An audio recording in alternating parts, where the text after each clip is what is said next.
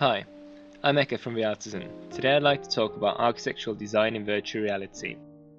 Virtual reality technology is developing rapidly and has already found many uses in various fields. Here at VRtisan, we use real-time rendered virtual reality to create immersive and interactive architectural visualization experiences. Architectural virtual reality is an amazing tool because it allows you to create a one-to-one replica of your project before it's constructed, allowing you to effectively communicate your architectural ideas and everything from scale and massing to detailed components and materiality. I would like to show you how you can not only visualize projects in virtual reality but actually design them. We'll be showing you a quick demo of how we use the HTC Vive and the Unreal Engine's VRisan to do exactly that. I come from an architectural background, and when I started my studies I quickly noticed the difficulty in converting my intuitive understanding of spaces into scale drawings. I think we all know from my everyday experience how high is a desk, how big is a door, or whether a space feels small or generous. To translate this into a project, you would usually need to know the exact dimensions of the elements, requiring you to either measure them or use common practices. I think sometimes this can make designing spaces more difficult and constrained, because you are relying on your interpretation of dimensional representations of intuitive experiences. As designers, we are used to thinking in planar views like plans and sections.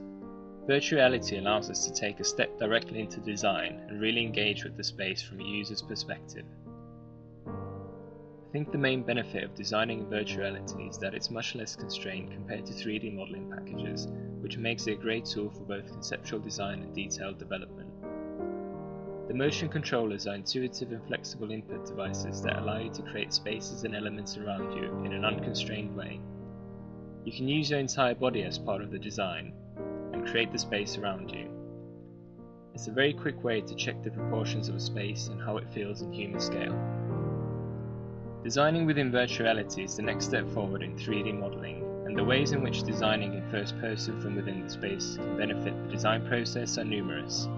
It's a great way to test out complicated ideas and also communicate them very quickly and intuitively, as you can quite literally put someone else inside your mind's eye, and they can walk around the virtual environment that you have imagined and created. This can be very rewarding and highlight important aspects of the project that were previously not thought about, especially when designing spaces with complicated arrangements or unique components like stairs and furniture. You can also apply different materials directly in the scene to test out the relationships between lighting, materiality, and scale.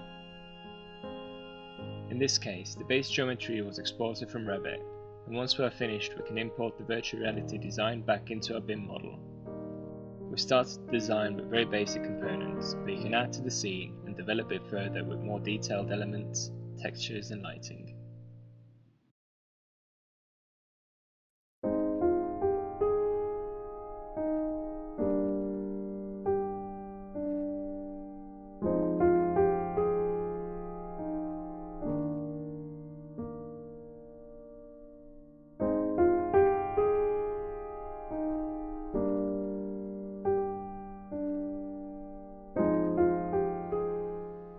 Thank you for watching. Don't forget to subscribe and follow us on Twitter to keep up to date with our latest architectural virtual reality projects. You can also find a link to the full design video below. Until next time.